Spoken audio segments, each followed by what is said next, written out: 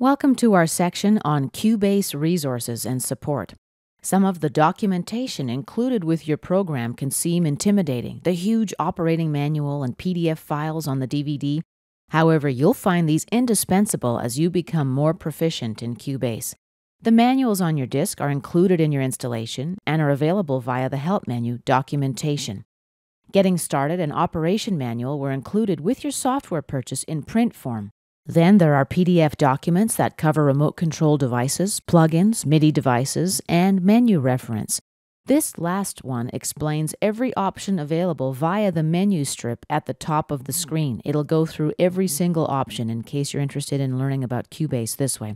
Let's close this PDF document, and now let's go take a look at Steinberg on the web. There's a lot of help available right here, and it's pretty clearly organized.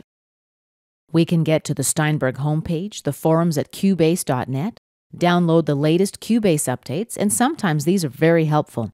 Steinberg service and support. Let's check this one out. If you're connected to the internet and have an internet browser, you'll be taken to the website, and right from Steinberg.Net, there's a lot of resources to help you out.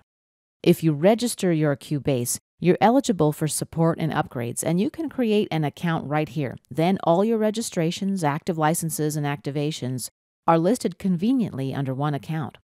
To register Cubase, you need to provide the 12-digit ID number from your Steinberg key, and you can get this from your eLicense Control Center. You launch that from your Programs list on your PC or under Applications on your Macintosh. Let's go back to Help, Steinberg on the web. Most of the rest of these options take you to the exciting Steinberg shopping cart. Let's go back to the support page at Steinberg.net. Just make sure you're on the support page. Let's take a look at the section Configuring a DAW. That stands for Digital Audio Workstation.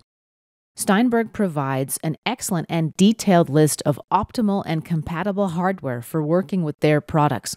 This is a good place to go if you're having some technical trouble and you think it might be hardware or driver related, or if you want to check out what Steinberg has to say about a third-party piece of hardware before you buy it.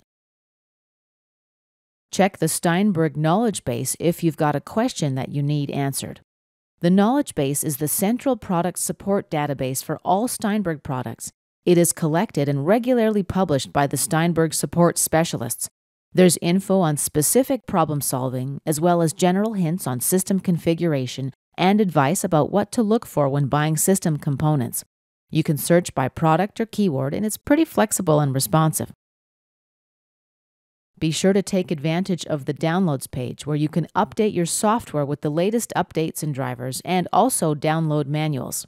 Here's the latest Cubase hotfix. Let's take a look at the community forums now. Here's Cubase.Net. Community forums are a totally awesome way to get immediate help on your specific question.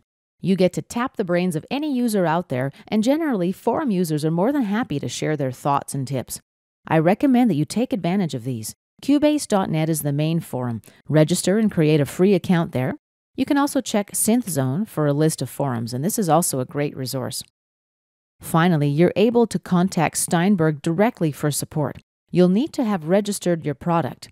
If you're in the US or Germany, you can submit a request form directly from Steinberg's website. You can also contact a local distributor or support center in your country. Again, you need to register Cubase to be eligible for this support as well. As you can see, there's a lot of information available in both your manuals and online, as well as in social network groups like Facebook and Twitter that can help you get an answer to your question really quickly. Steinberg keeps up-to-date profiles on all of these sites. Here are the support eligibility requirements for contacting Steinberg directly.